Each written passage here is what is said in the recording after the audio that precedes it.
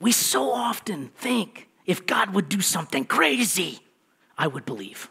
If God would just do something miraculous, I would believe.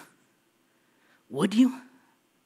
These people, some of them were at the Exodus when the water opened up and walked across on dry land. Some of them were led by a pillar of fire at night.